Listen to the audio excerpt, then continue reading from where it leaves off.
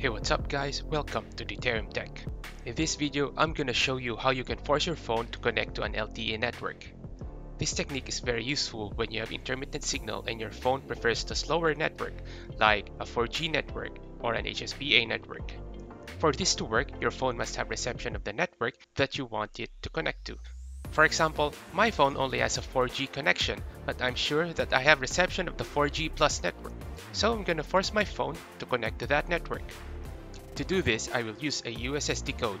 USSD stands for Unstructured Supplementary Service Data. So now I will dial in *#2263, and once I click hash, this menu opens up. Now this menu is pretty straightforward. I'm using SIM1, so I will select Band Selection SIM1. Select Clear All Bands, then select LTE Band Preference, LTE All, go back, and apply band configuration.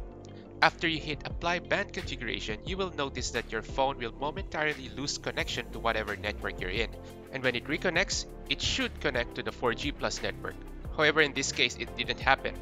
When it doesn't connect to the 4G plus network, just try it again. Now it's possible that the phone doesn't have reception of the 4G plus network, so we'll relocate the phone and try it again.